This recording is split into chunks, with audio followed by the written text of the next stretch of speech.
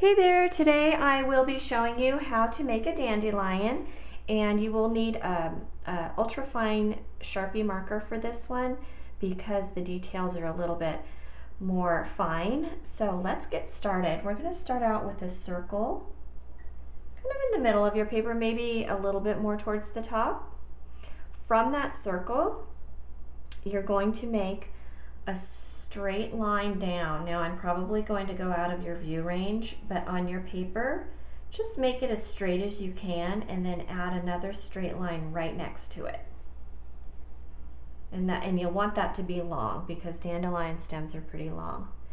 Now what you'll want to do is you will want to make a straight line coming down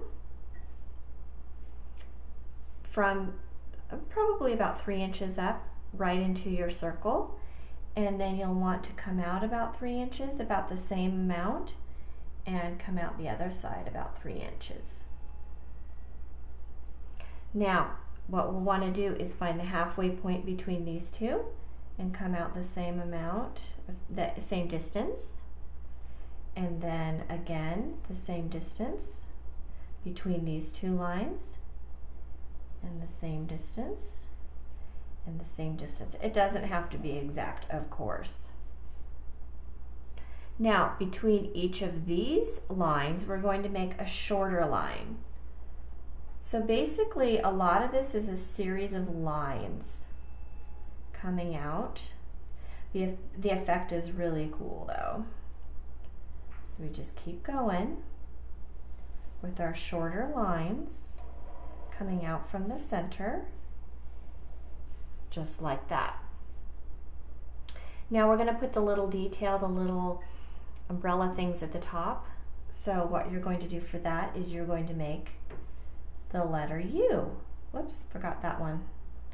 The letter U on the top of each one, each little line.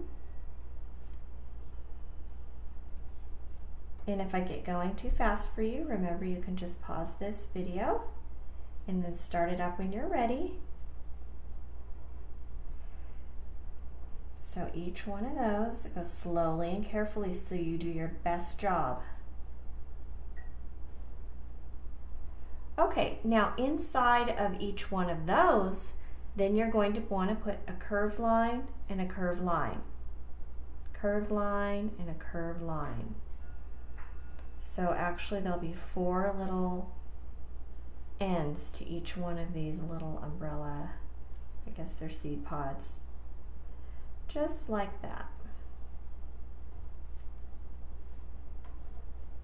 Just keep going, make sure you get every one. Even very young kids can do this project. I've done this with 4- and 5-year-olds. You know what you can even do? There's probably a seed pod under here, so you can do that as well. Maybe even this. All right, now at the top of each one of these lines, we're going to put a little dot, a little black dot at the top of each one. This takes some time, but it's worth the effort because the effect is really neat.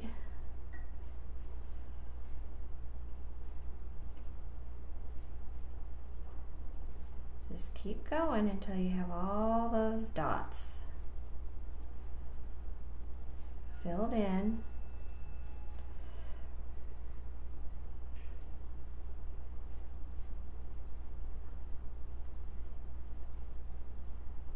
This one you don't really even have to color. It looks cool just as it is. If you'd like to add more lines for a little bit more detail, that would be a good idea too. So there you go. There's your dandelion. I hope you like it. Thank you for watching.